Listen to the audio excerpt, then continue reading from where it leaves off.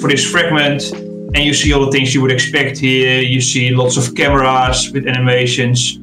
You see the frames. So those are the character frames that we that show up in this fragment.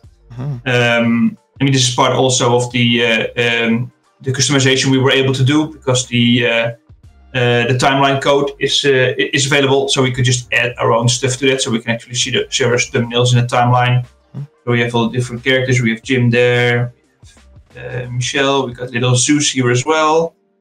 And let me just close this one.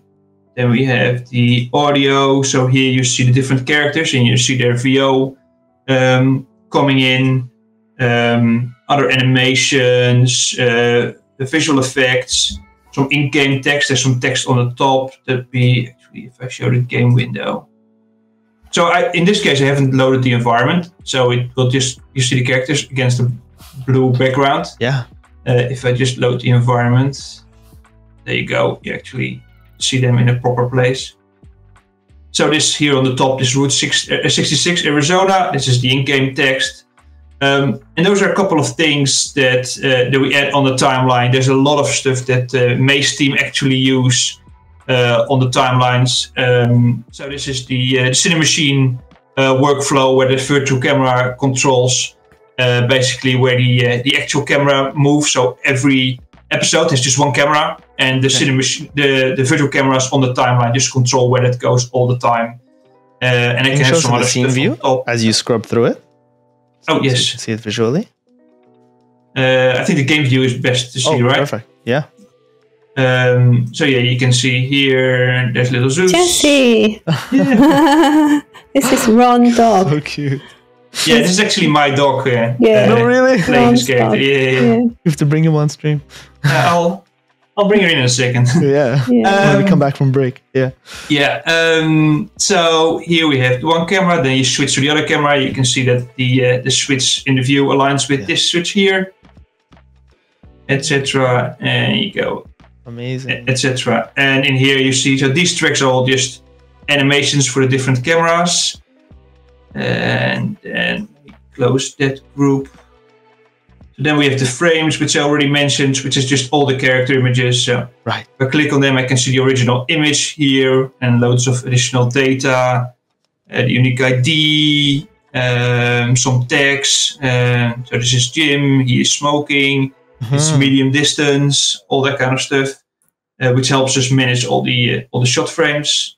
So that's the. And is that just for locating the frames, essentially, those tags?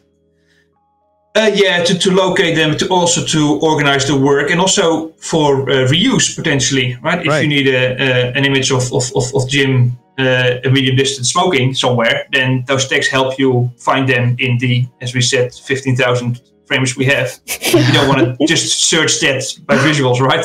Absolutely. And I love that you added the thumbnails there as like little thumbnails to represent what the image is. Yeah, that makes it a lot easier to find what's going on in the scene. So these whole tracks basically are custom tracks that we added. Nice. Specifically for this. Gonna have to show that to the timeline team. Yeah. Yeah. These notes, they're muted now, but those were notes added at the start as indications for the cinematics team, or sometimes also for the user test. If something we can't put in yet, but we just do a text description of something that's going on here, or some descriptions or helpful notes from the script for the cinematics team, they can be added here, so they know more details about what to do. So audio, we have the VO, as already mentioned. So these are just triggers that have an ID, and they give you the English text, and the length is adjusted to the English VO file. But when we run the game, we automatically, instead of the English version, we take whatever language you're playing in. I think we got 11 languages in total for VO, and more for subtitles. So this clip actually triggers the audio as well as a subtitle. Game.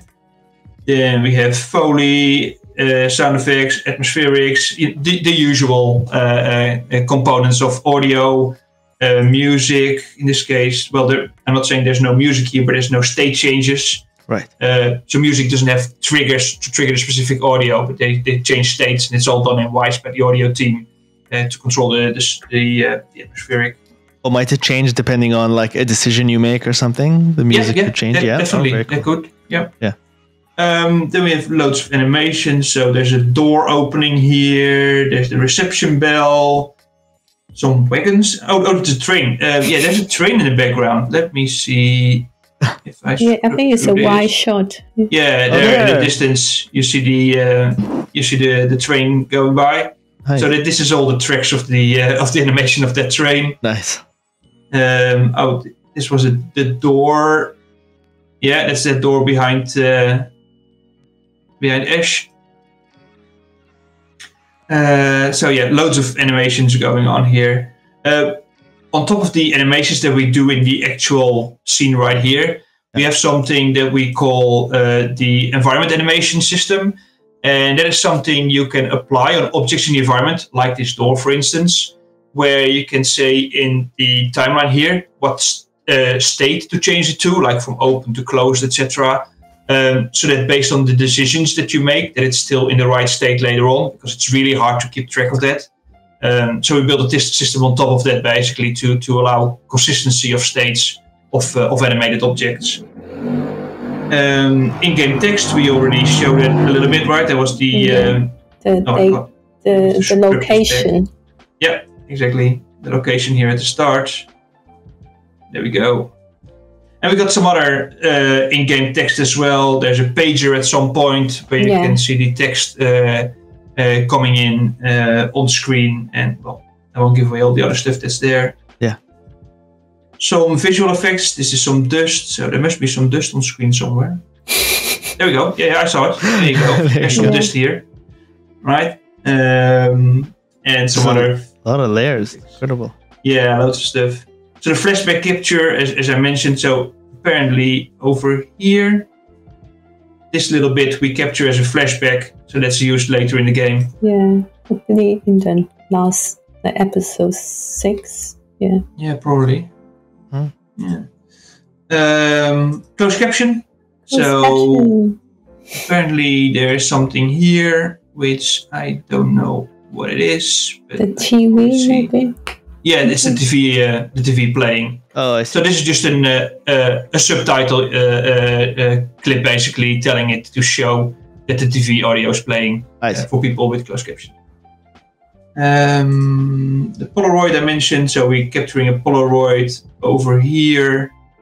Probably at the start, right? Yeah, of this image. So if we go to the story tree, you probably see this image somewhere. No, sorry, I just wanted to actually go back to this, because this was the original question about the different levels of the remember? I remember.